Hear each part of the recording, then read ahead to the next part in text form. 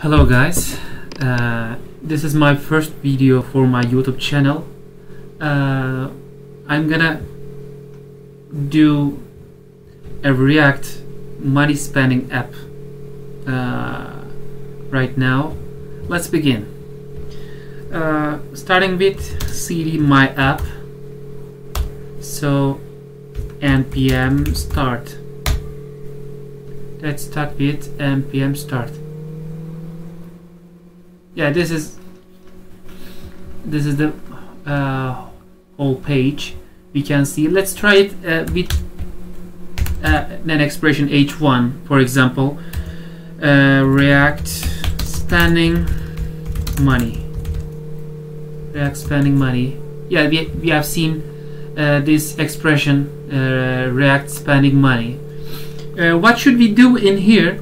So first of all, we are gonna build an header.js top of this application. So we should have an API. We should get an information from API.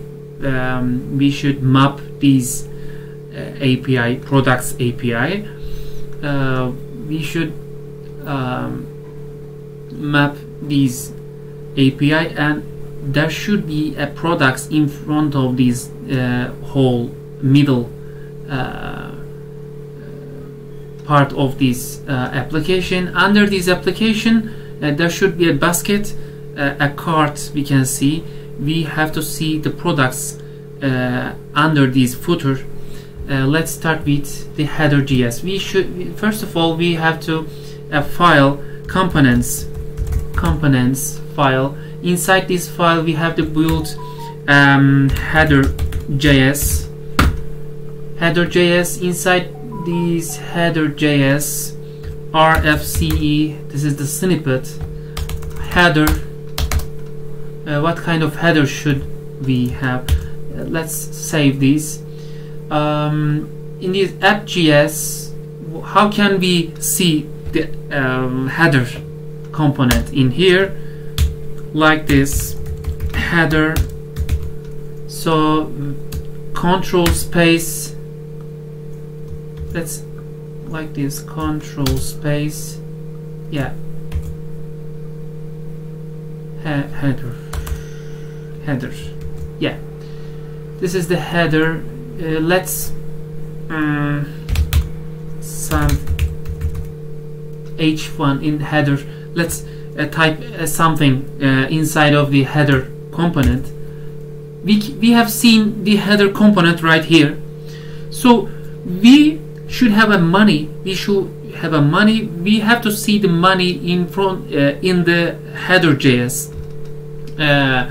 How can we do it? We have to do it with props, right? So let's build a money hook by using useState. We will use useState, useEffect. Let's import two of these expressions. Import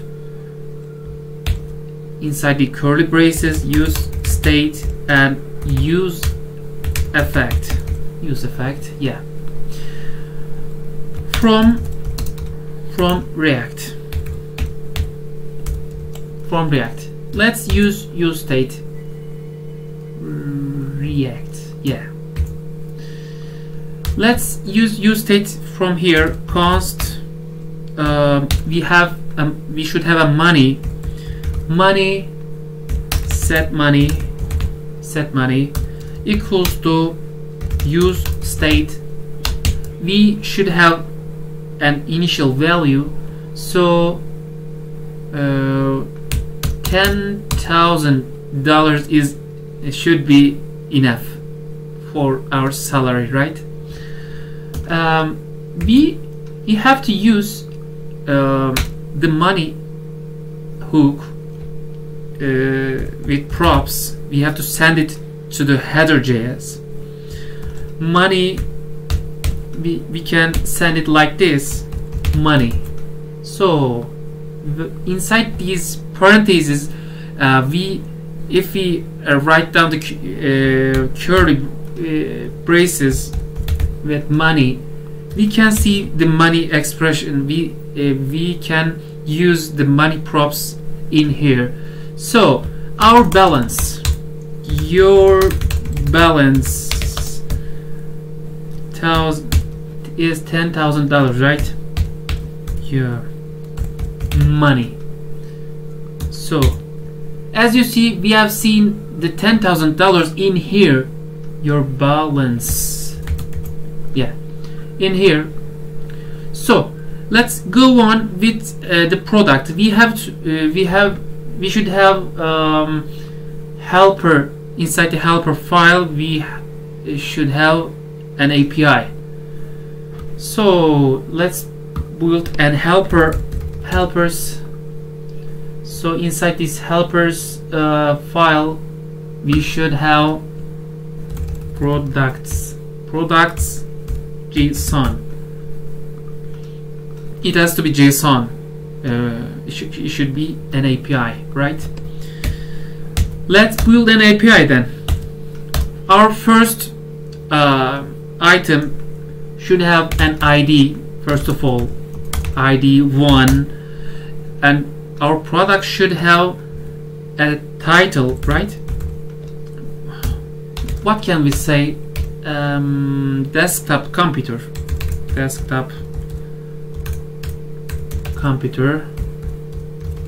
yeah. So we should the product should have a price. Let's continue with price.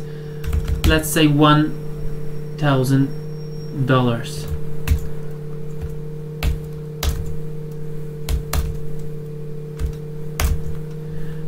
Let's build 4 is enough, right? ID 2, let's say laptop computer. It is like $800. What else can we say? A keyboard is let's say 100. ID 3, ID 4. Let's say this is the mouse. We can say mouse is equals to $50. Yes, this is our API. We are gonna use this API while we're using map inside the curly braces inside of the app.js. Under this header component, first of all we have to build a product.js. We will use a product.js. Under these components, let's build product.js. Yeah, RFCE. This is the snippet that we are gonna use. So what else can we do? Inside the app.js, inside the curly braces, first of all we have to import. Let's import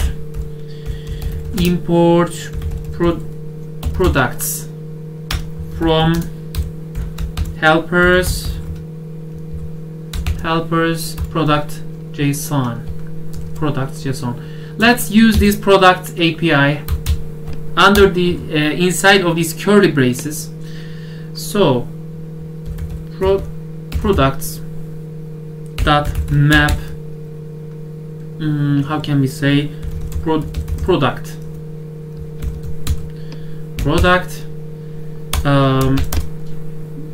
we should use a product component in here. We have to map the product component. Okay, so product, this is our product component. We have to there's nothing here. We should do it manually. So product from that components add product. Yeah, we have imported these item. So first of all, while we are doing map, we should have a key first. Key. What is this key? Product that ID should a key. Let me tell you one trick, one explanation.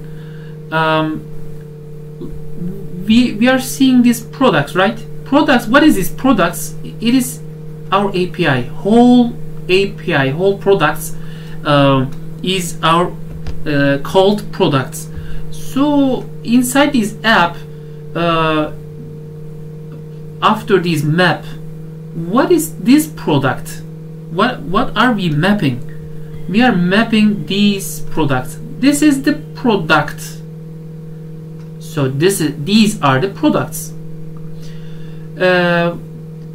We have said we have seen the key product ID. So one more product we should send to the product. We have to use it. Product dot product. We should use it. So let's turn back to the product.js. We can inside this curly, inside this argument, we can use the product. We have pulled it, so we were gonna use it. What else can we say? Let's h1. With h1 we can show the dollar. We can show its price, right? So we can say dollars, the curly braces, product dot price. This is our price. So let's see under these h3 tags. We can say product dot title. So we should have a button div, right? We should have two buttons, sell, buy, and under these, among these buttons, we should have numbers. When we press the plus number, it should increase. When we press the minus button, it should decrease, right? Let's go on. So we are building an action div. Inside this div, let's build a button, minus button, and among these buttons, let's do it as span, and one more button. It is like this. This is what are we gonna do? We have mapped whole product API, and this is one component. This is one component. When this is one component, we can see all of these components in the page, right? We have mapped it. So let's after this we should have a basket hook. We should have a basket. When we press the button, the product should add it to the basket. When we press the minus button, product should remove it from the basket. We should see from the console, right? So how we are gonna do it? Let's start with something like this. If there is we have changed in the basket, we can see from the console. How can we use it? We should use the use effect. App.js. First of all, we can start with the basket hook. Const basket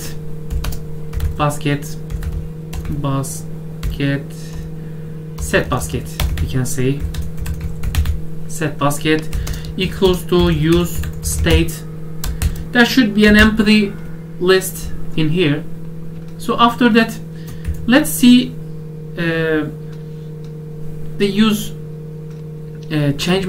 If there is a change in the basket, we should see it. in front of the console. On the console, let's do it use effect, right? Use effect snippet.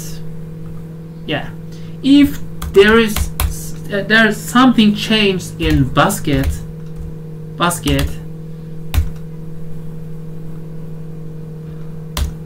let's say console, something happened in the basket. Let's see it. There we go. If there is something changed, let's see it. We should have continue with onclicks, right? Let's go one. We should send the baskets to the here basket as a props. Basket. So basket set basket equals to curly braces set basket. We should use these the props while we're using the add button and remove button in the product.js. So in the inside of this product.js, let's pull basket and set basket. So let's go. How can we use it? Let's see. Const add basket. This is the onclick of the plus button. Add basket equals to, let's build a function. Let's check if there is something matches in the product with basket, right? We have to use a finds function, building function. Let's go. Const check basket equals to basket.find item ID equals to product ID. There is a check basket. We are, yes, let's see like this. Check basket. Yeah, we are gonna use an if explanation in here. If check basket happens, what should we do? We should check basket that amount should increase by one. We should update the set basket. We should update the basket like this. Set basket with set basket, right? Set basket. If there's a check basket happens, we should add the other basket items like this. 3 dots basket dot filter. We should use filter in here. We should use filter. Basket dot filter item. Again, item ID is not equals to the the other ones. Product ID. And we should add to the basket with the check basket item. Okay, check basket. So that's our first condition. The other condition is else. What should we do if check basket is not if we didn't find anything in the basket, if it is an initial there is not a check basket in this basket, what should we do? We should build it first. So how can we do? Set basket. We should set basket. We have to update it, right? I will copy this expression. We have to update it, right? the other ones, the three dotted, the other ones, and we have built it from the beginning. So let's build it at the beginning. ID should have product ID. So title should be product that title, and we are building it from the first. The amount should be 1. Amount is 1. Yeah, this is the add basket function. So let's add it to the on click, to the plus button, right? On click, add basket, right? So when there is a change, there's something changed in the basket, we have to see it on the console, right? Let's change it like this. We can adjust it like basket. So let's see it. I'm gonna press the plus button and we will see from the console a whole basket, right? Let's go. So I have pressed, voila. This is what we seek. Yeah, ID is 1, title is desktop computer, amount is 1. Let's press it one more. There should. This is the first pressing condition. This is the second pressing button condition, if there is something. So one more again, and amount is 2, right? This is the satisfaction of the code. So let's go on. We are gonna build a remove basket, right? Let's go. Yeah, this is const remove basket as equal. Yeah, we are gonna build a remove basket. Instead of calling it the check basket, we can call it a current basket or basket without current. Two variables, right? Okay, const current basket is equals to basket dot find item ID equals to product ID. So let's filter the other basket items and let's say it basket without current. Const basket without current.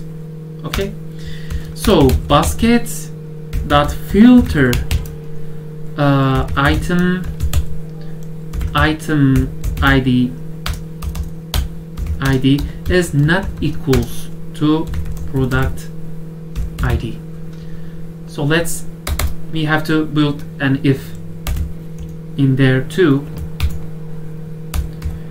If check basket that amount equals to 0, there is no check basket in here, I mean. Otherwise, or if we pressed if the amount of the check basket was 1, so we have pressed the minus button and there is 0. What should we do? We should update with basket without current, right? Let's go. If check basket amount equals to 0, set basket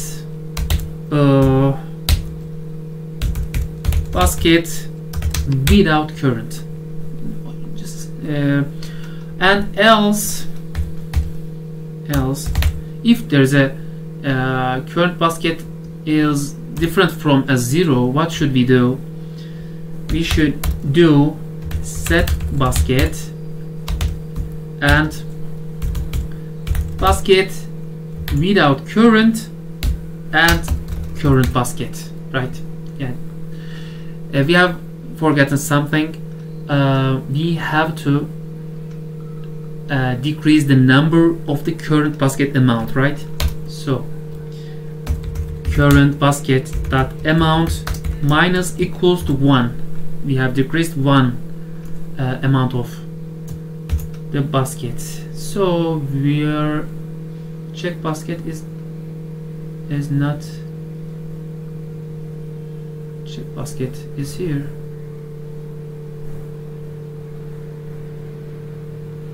What else? What is the check basket is not defined?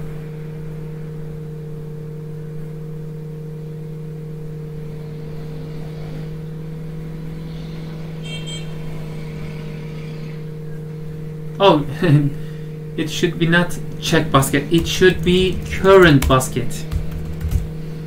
Current basket that amount equals to, yeah.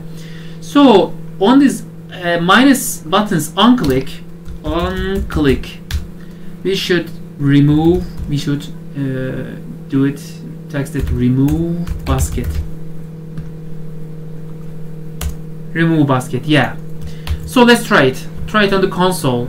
I have refreshed it, pressed twice, pressed twice. So there's a 2 of a desktop computer, there's a 2 of, these are the 2 of laptop computer, amount 2. So pressing minus button and amount 1, decreased by 1. So let's see it among these 0. Let's see it like this. So we can build a const basket item in here. It is the same as current basket, check basket, and basket item. But I have built a basket item out of the functions because I have to use it in front of the span, among of this span. Okay, so basket item, basket that find item ID equals to product ID. I will use the product basket item in here, and Java inside these curly braces I will use a JavaScript exclamation. If basket item is true, show basket item that amount inside of the curly braces, or show 0. Let's go. When I press, yeah, we can see the tree number of tree in here, right? That's we are gonna use. So after that, one more thing we have to do. We have to build a total. We have to see a total number. So we have to use a reduce number. Every time we press the start or minus button, we should see a total, and money minus total, we have to see a current money we can spend, right? So inside the app.js, we can, inside the use effect, like in here, we can build a reduce function in basket item. So what should we do? Basket dot reduce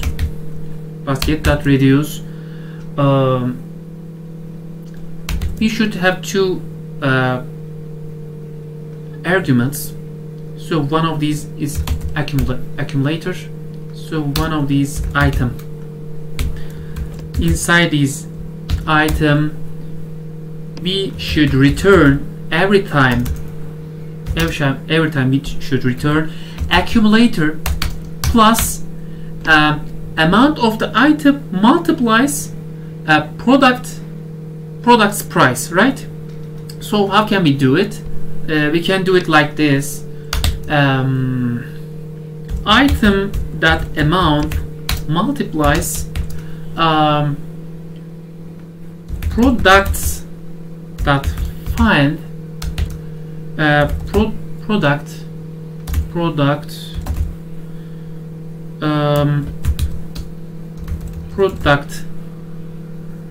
ID equals to item ID. So it is not enough. We have to assign it with price, right? That's price. So let's assign it to the one variable and let's see on the console, right? Okay, const t equals to this expression. So let's see the basket. So what is the matter? What is? Oh, let's see it set total, right? What is this? Array.reduce. Oh, okay. So we can assign. The set total from here, right? Set total. Oh, I have forgotten something. I have to build a total from here. Const a total set total. Our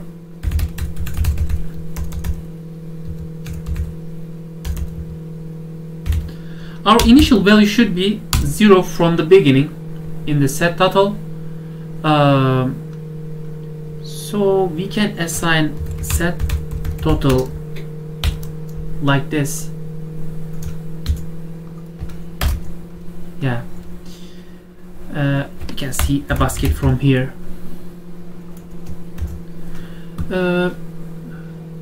What I have done wrong? Product.id item ID. What it says, reduce of an empty array. Oh, basket reduce, return accumulation product.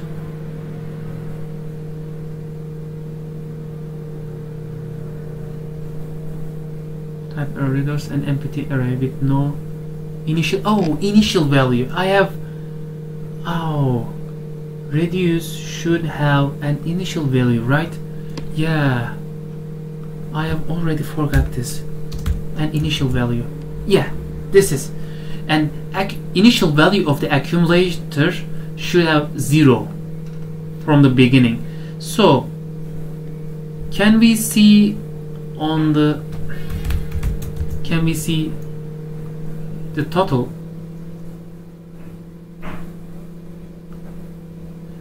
We can see something like that. Basket. Let's do it like this.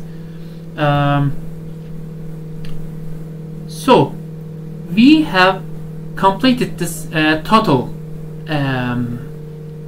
reduce process. So when we press the plus button, total should update it, and I have to decrease my balance, right? So we will send the total for the header as a props. Total.